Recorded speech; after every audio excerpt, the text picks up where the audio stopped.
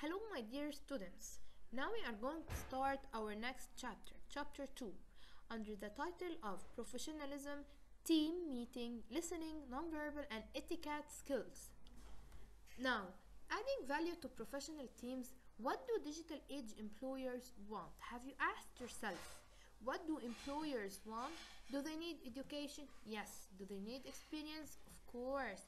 Hard skills are important? Yes. Technical expertise in your field? Yes. But is it enough only to have these 3 points and that's it? No, because we are in the digital age. You need to equip yourself with soft skills, which are communication and interpersonal abilities. All the 4 points are important. You can't ignore any of them. Is it enough only to have the soft skills and to ignore the hard skills? No, definitely no. Is it important to have education? Yes. So you need to combine all of this in order to be a good employee. So this is a reality check. Technical skills are not enough. Workers need soft skills. Of course, we agree that it's important. So you need to have oral and written communication skills, written as we said before, to know how to write business English. And you have studied this in our previous course together. We knew the difference between formal, informal writing, and informal writing. We have academic English and business English. So now you know how to differentiate between the different types of English.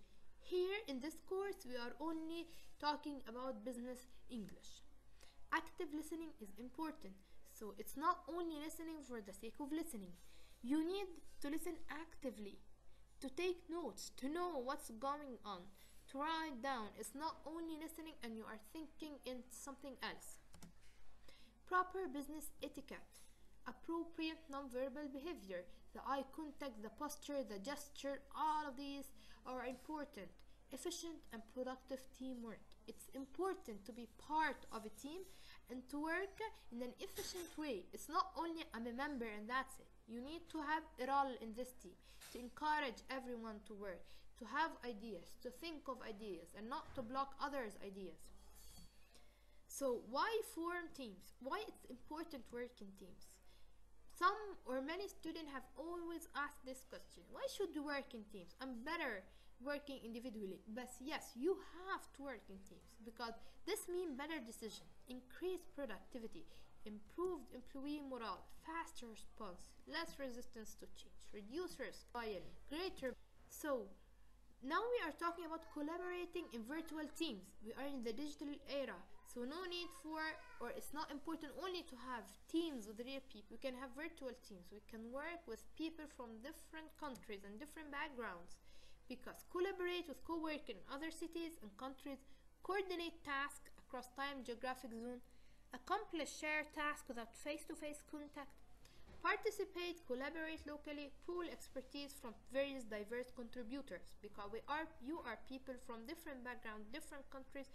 Each one of you has his or her own expertise and own experience, so sharing all of this together, it would be very beneficial. The 4 phases of a team development. Either it's a virtual team or a real team, you'll go through these 4 phases.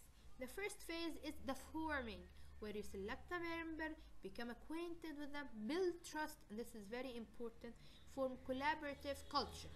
And then this would lead to the next phase, which is storming, identifying problem, collect and share information, establish decision criteria, and then setting goals.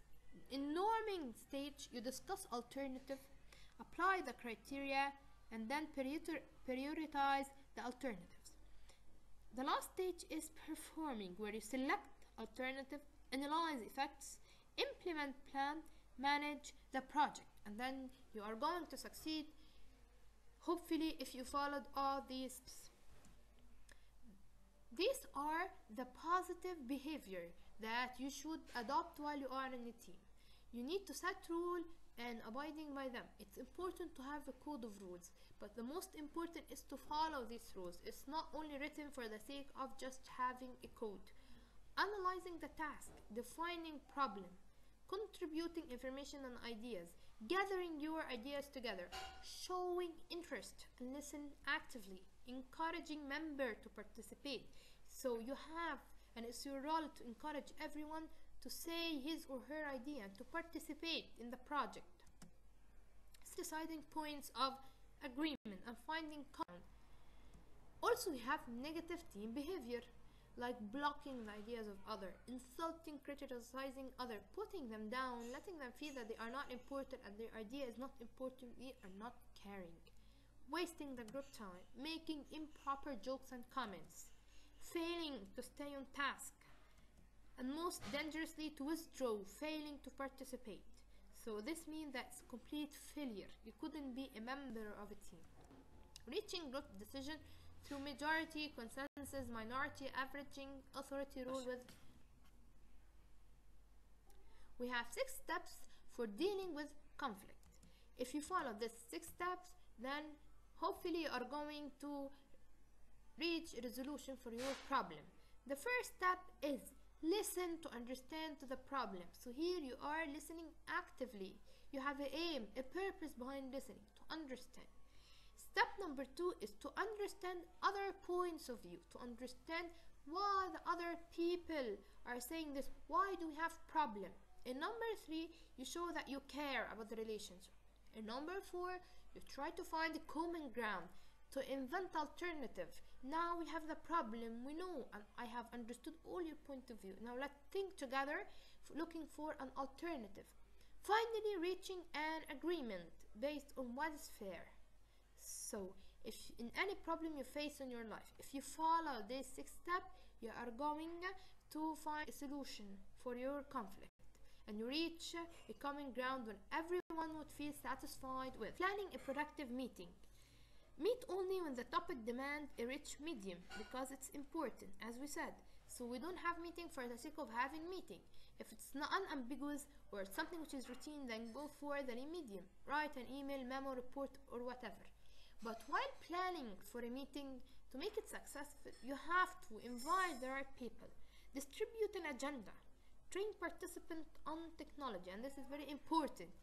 Don't have a meeting and the people don't know how to use this technology, because it would be a great failure. Use a digital calendar for scheduling.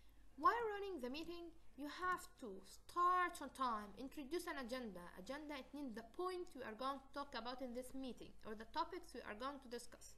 Appoint a secretary and a recorder. Encourage the participation. Summarize along the way, as not people to be distracted. Confront conflict frankly. Yes, we have a problem and we have to confront it and find it. While ending the meeting and following up, you need to review the meeting decision. Distribute minutes of meeting. Minutes, it means the point we have covered during the meeting and what we said. Remind people of action item. Remind them that they have a set, or we have set together actions and we need to follow this stuff or these items. Being a productive participant in a meeting, you need to arrive early and come prepared. Have a positive attitude. Contribute respectively. Wait for others to finish. Don't just interrupt them while they are talking. Keep your voice calm, pleasant, yet static. Give credit to others. Use electronic devices only for meeting related tasks. Don't just use your mobile phone or laptop or whatever for something else. Show them that you are listening actively. Help summarize. Summarizing is very important, as not to lose track. Express your views in the meeting, not later. Follow up by completing assigned tasks. Virtual meetings. Now, because we are in the digital era, we have virtual meetings. We have different kinds. The first kind we have is audio conferencing. It means conference only using sound. It's simple, effective, most commonly used. Tools include a speakerphone, telephone, mobile phone, also known as conference calling, phone conferencing. The second type is video conferencing. It means that we are having a video, a sound, and a picture. But this one is a bit expensive because you need to have a room, and this room needs to be equipped in order to have this video conference. But they are connecting in real time. It's good, organized, it's saving expenses of travel and saving more the worker from fatigue and greenhouse gases. The most successful is the third type. It combines the benefits of the web conferencing. It's inexpensive, easily accessible, used to share electronic document, demonstrate product, participate, interact in real time. Tools include computer, internet access, and camera. Planning virtual meetings. Before having a virtual meeting, you need to make sure that everyone knows how to operate technology, distribute documents in advance, previously, and log in early, explain how to ask and answer questions, say your name before speaking. Forms of nonverbal communication. As we said, the eye contact. It's very important to have an eye contact to the one you are talking to. It's a kind of etiquette. Facial expression, the posture and the gestures need to be welcoming, encouraging, showing the people that you are eager, you want to learn, you want to hear. Time is important. Space, appearance, the personal appearance. Showing professionalism when communicating. Establish and maintain eye contact. As I said, the posture. Reduce or eliminate physical barriers. Improve your decoding skills.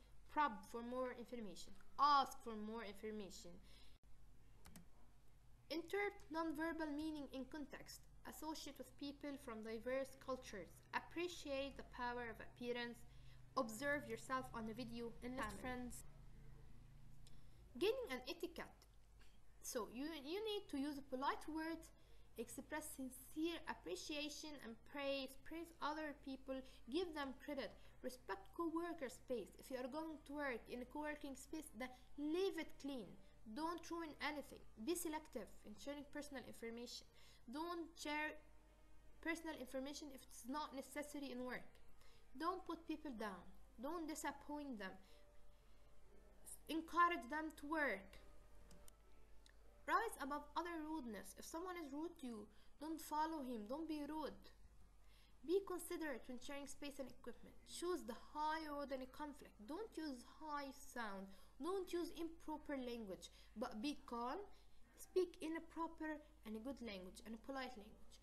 The most important is to disagree agreeably. You have the full right to disagree, but other people also have the right to disagree or agree to what you are saying. So everyone has his or her point of view, and it's fine that we are not sharing the same point. This is fine. That's it for chapter 2. Now we are going to move to discussion. In your discussion, you have to think about how you typically interact with people during conversation, and then answer the following question. How would you describe your listening skills? Are you better listening in a certain situation? If so, why? What are 2 areas that you are going to focus on in the upcoming week to improve? Finally, what are 3 or 4 strategies you can use to improve your listening in the 2 areas you identified? You can find these strategies in your book, or you can come up with strategies from your mind. Your assignment is, imagine you are on a work team. You have 2 people who make all the decisions. These 2 people tend to work lawfully. They ignore your input in the meeting. 2 other team members have stopped contributing to the team, sometimes don't even attend, because these 2 people are taking everything for themselves. The team has been together for over 3 months now. Your supervisor wants you to talk with the entire team about how all of you can function together and work more effectively as a cohesive team, as a team. So now you need to write an essay between 400 to 500 words. You have to answer these questions. What will you say when you address the entire team? What strategies would you recommend the team put in place so the team can function more effectively? What are 2 possible objections you might get from your team members? How would you overcome those 2 objections during the meeting? So that's it, your assignment. You have also quiz for this module. Thank you, good luck, my dear students.